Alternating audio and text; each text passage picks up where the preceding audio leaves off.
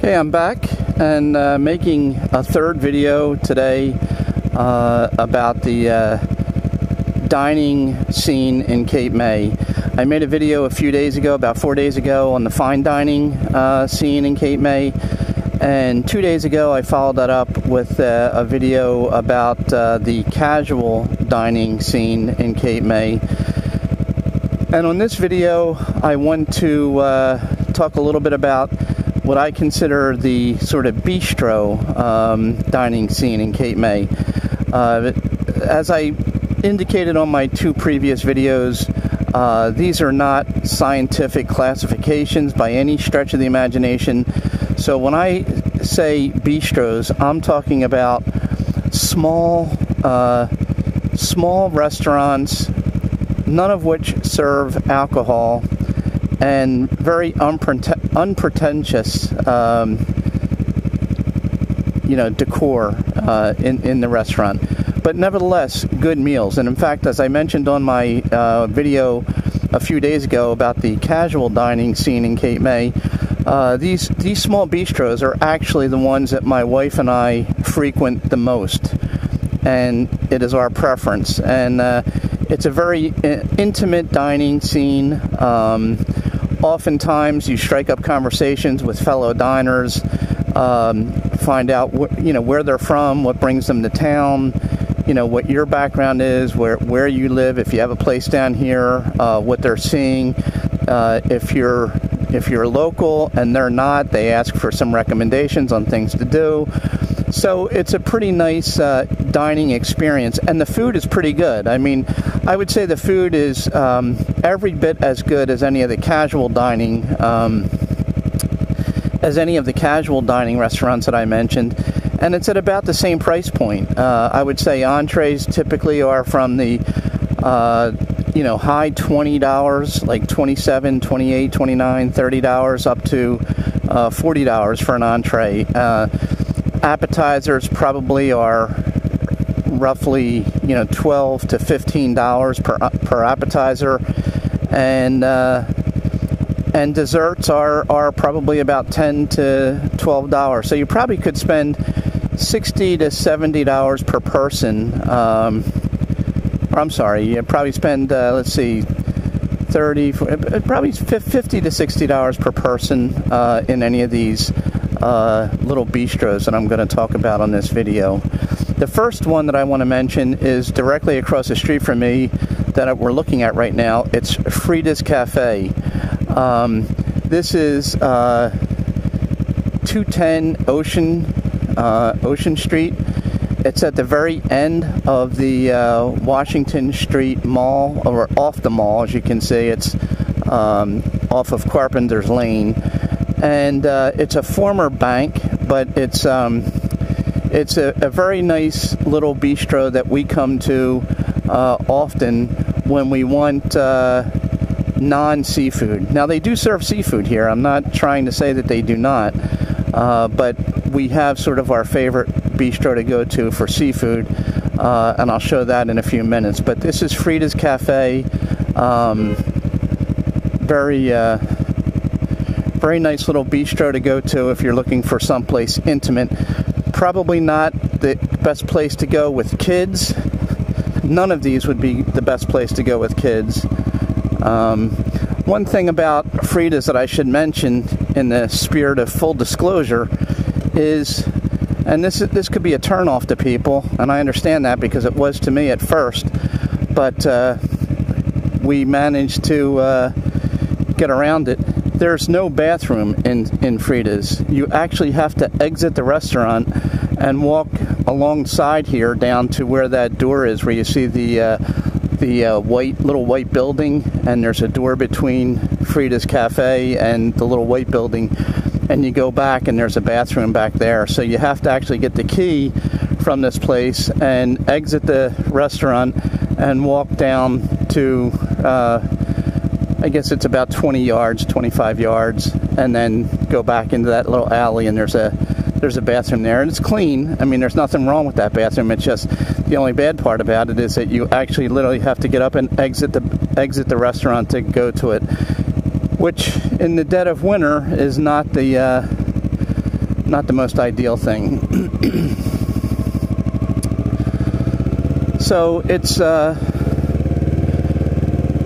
about 2:25, 2:30 on Monday, and I'm in Cape May, obviously, as you can see, and I just want to cover these. There are 5 of them that I want to talk about. Freda's was one, and I guess I could show and talk about these from anywhere. I don't necessarily need to be riding over in Cape May to do that, but I think it's nice to be riding around town and give any viewers of these videos some additional scenes. This is Marion Inn, which I talked about as a fine dining establishment.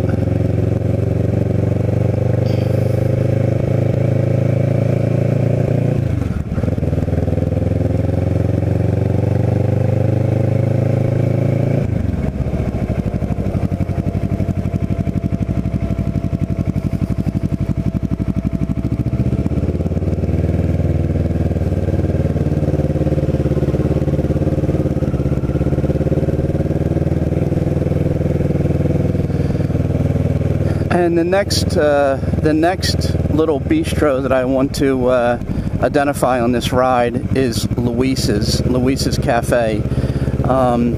Many of these are actually named a cafe, and these names, bistro and cafe, and they all have different connotations depending upon where you're from. Cafes oftentimes connote like a little coffee shop. But these are what I would characterize as bistros.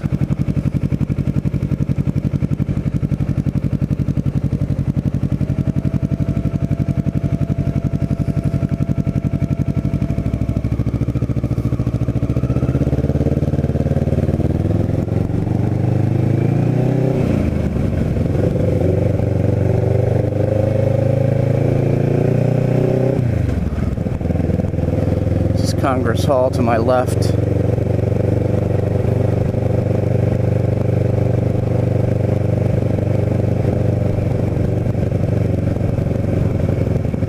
And I'm now at the other end of the Washington Street Mall.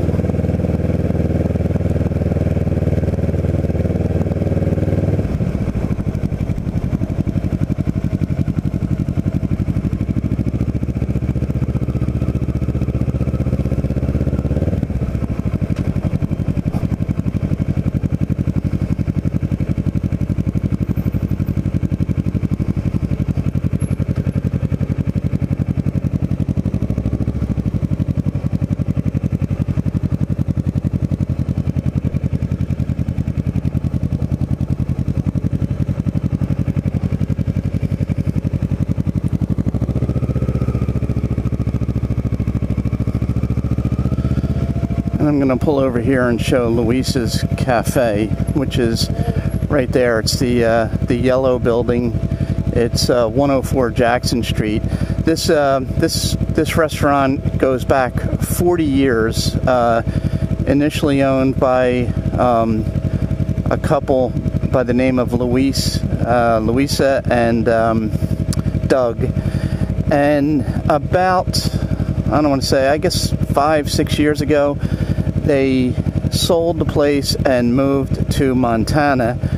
And the person that bought it was a guy named Will Riccio, who actually worked at Louisa's as a teenager, as a dishwasher, and now owns it. And to anybody that is familiar with the food service industry, you know that it is a very competitive, very tough business in which to succeed.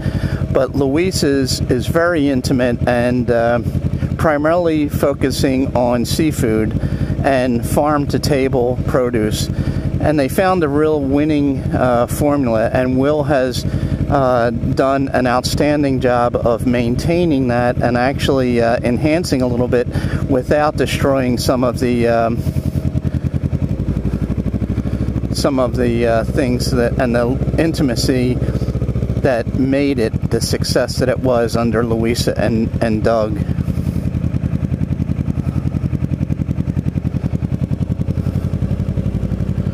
And as you can see, there's no outside dining opportunity for Louisa's because of its size. This guy does not seem to be in any rush. And I think I'll pull over here just to show, again, whenever I pass by here, to give a view of the foot traffic on the mall. Give you a sense for how crowded it is.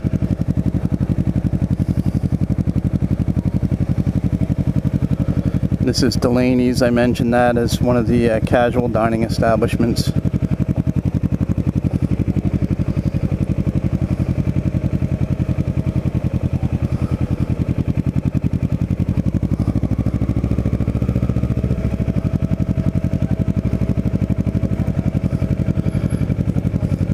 So that's our two favorite bistros within Cape May, Freda's and Louisa's. Then the other three that I want to show in this video are actually located in West Cape May. But I think it's a distinction between Cape May and, you know, West Cape May that is lost on tourists and things. Some very pretty homes along here. I'm on Jackson Street.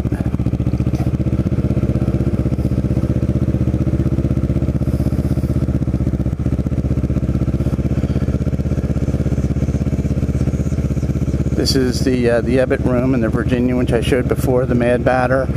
Coming up on my right is some homes that you see here. They're referred to as the Seven Sisters, and actually what you're looking at is the rear of these buildings. As a matter of fact, I'll ride into this street to show the front of them.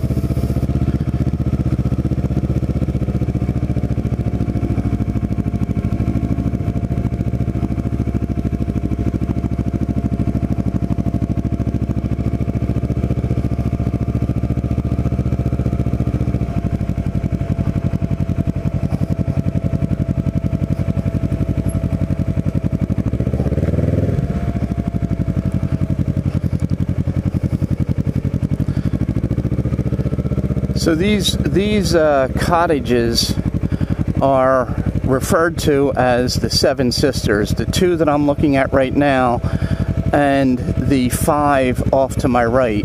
One is green, one is blue, one is, I guess, sort of gray, a pink one, and a brown one. And as you can see, these five off to my right have identical architecture. And the two white ones here initially were of the same exact architecture. So these seven were identical. These two have since they were built, undergone some improvements in construction, but these seven buildings are referred to as the Seven Sisters. A lot of times people confuse them with the Stockton cottages, which are also identical in architecture, and they're on Gurney Street. I'll show that in some other video, some other ride. But as long as I was coming down Jackson Street, I thought I would turn in and just show the Seven Sisters, because you don't see the front of them from Jackson Street. You actually have to turn in that little Atlantic Terrace.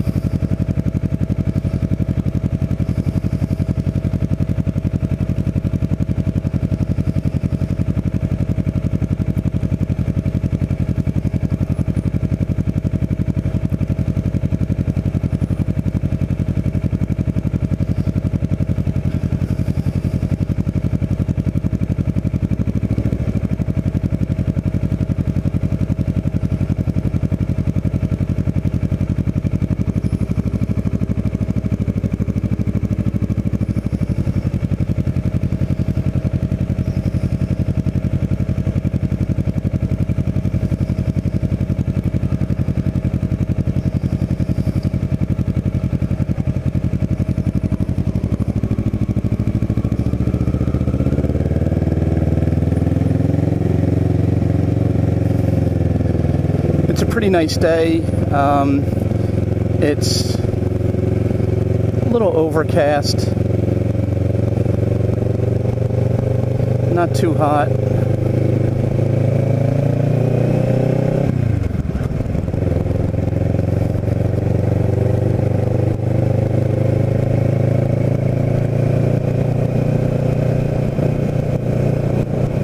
So as I said, I'm going to head right back over to West Cape May to show the other three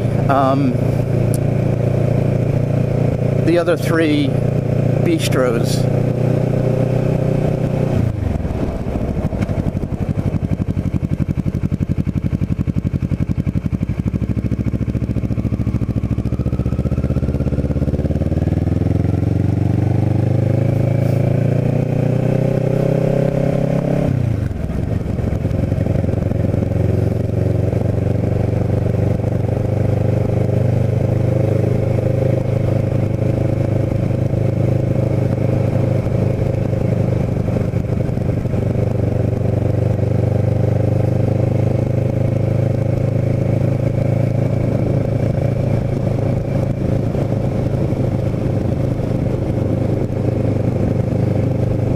So I hope my intent in these videos is to hopefully give some viewers an idea of what town is like, in addition to being a little informative.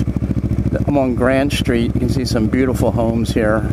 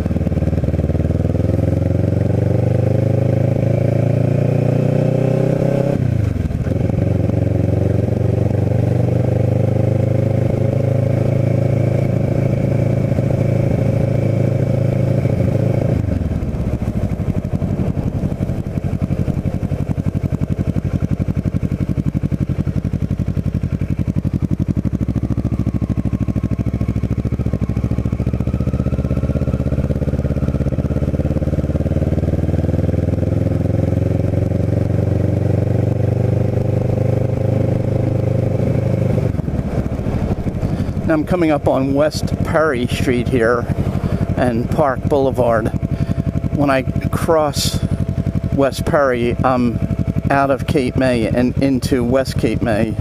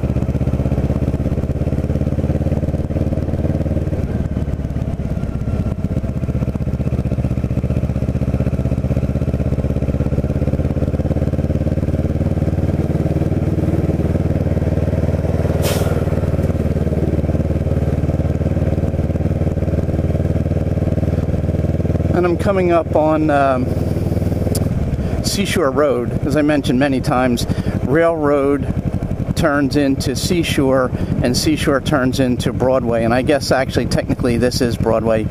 But the next little bistro that I wanted to profile is right across the street, and it's called Bella Vida Cafe. Actually, it's called Bella Vida Garden Cafe. And it has the most beautiful little garden setting in the rear of this place that is really, really nice and very off the beaten track. never really crowds here. We've always gotten a seat right away. The food is good. It's priced, as I said. And in terms of the, I guess the outdoor setting, especially in times of COVID, I would have to say that Vida has the nicest outdoor seating of any restaurant, fine dining or otherwise. It's a really, really nice little garden cafe in the back. You can't really appreciate it from this vantage point, but it's there. So that's the third one. The fourth one that I wanted to profile, which I've talked about before, and I would hesitate to call this a bistro. It's Panico's. It's right across the street from me, the large gray church building.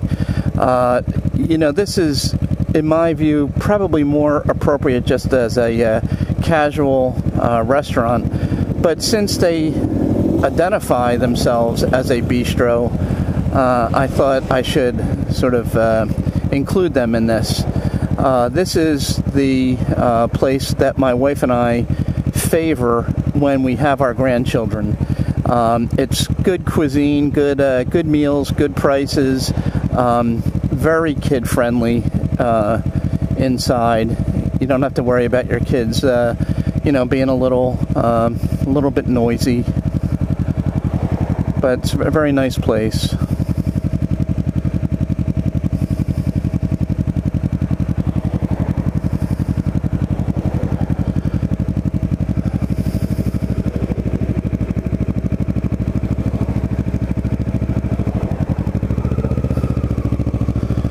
And they have outdoor dining in the rear as well.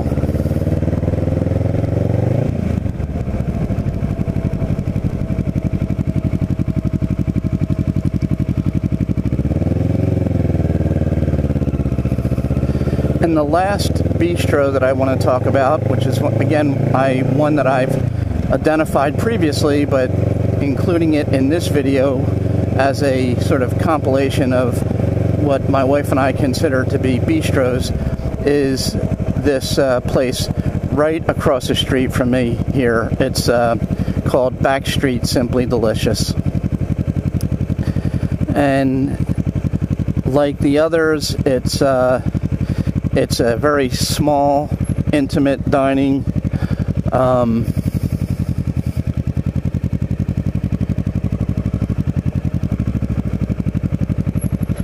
Very small, intimate dining.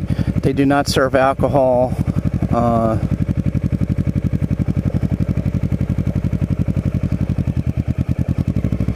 me pull over here.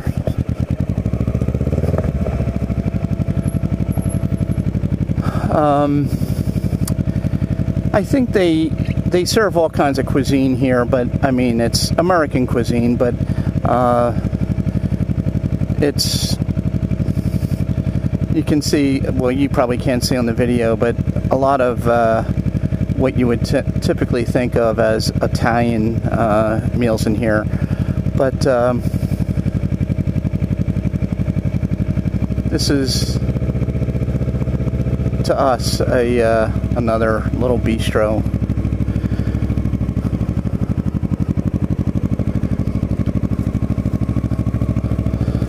So that's the last one that I wanted to profile on this ride.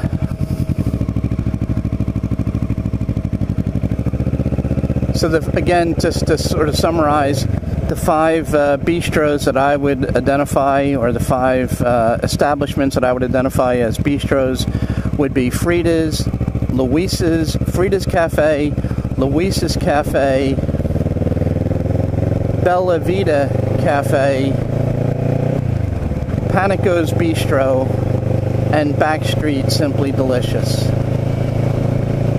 And I think if you see this video and you're looking for a little intimate place to dine, get good meals, prices that are comparable to what you would pay in any of the casual dining establishments that I mentioned, less than fine dining, but comparable to casual dining.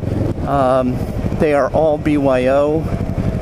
None of them have a liquor license, so you're not going to be paying significant upcharges on the liquor. And you know, the only thing I could say that I guess would be a little bit of a negative is, other than Panicos, I don't know that they're the best place to go with a family with small kids.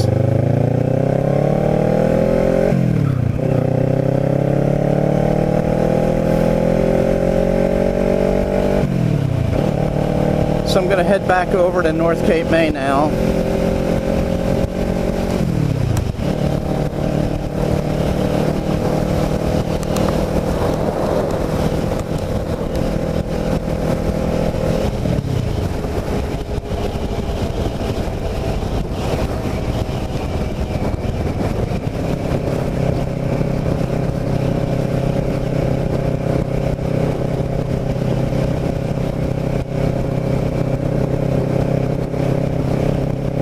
As I say, I hope these videos, I know the season is over for 2020, but I guess it's my hope that,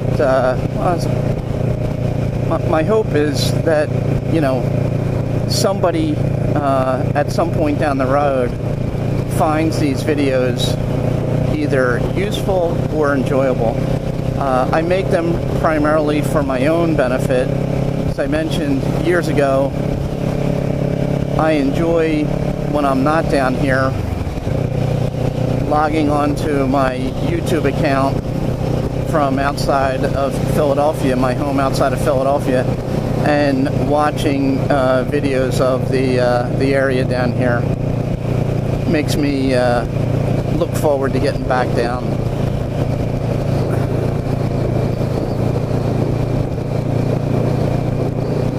This is the road here that goes over to Higbee Beach, which I will make a video of that at some point in the not too distant future.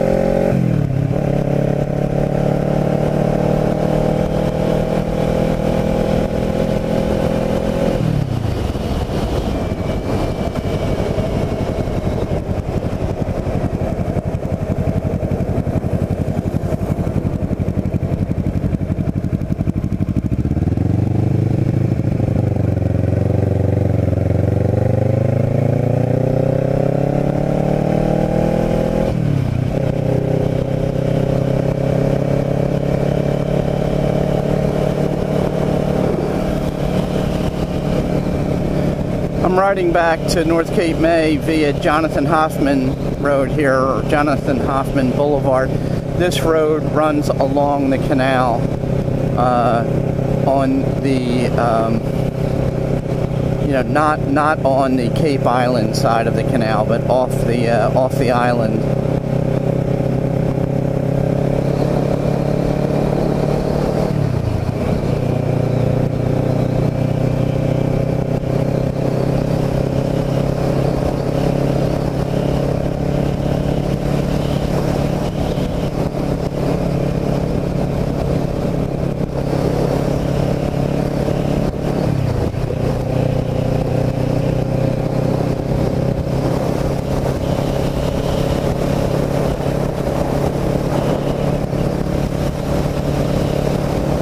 Up here on my right is one of the wineries that I mentioned on a video years ago, profiling the local wineries. This one is called Turdo. You can see the vineyard there off to my right.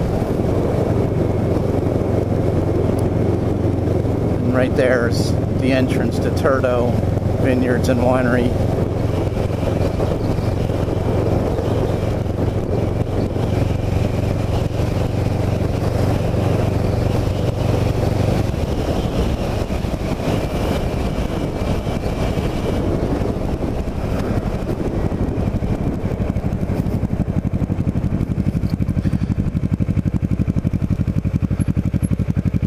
And I think I'll turn into this North Cape May shopping center and end this video outside the Gusto brewery. As I mentioned on an earlier video, Cape May Brewery started probably about 10 years or so ago and has been enormously successful.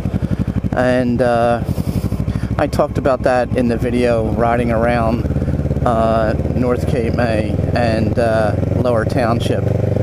But this is one of the breweries that sort of sprouted up probably in response to the enormous success of Cape May Brewery. And it's pretty good. This is within walking distance of my wife and I's home down here, so we come over here and you know, enjoy sitting here and having a drink, and you know, it's usually got a pretty good crowd at night.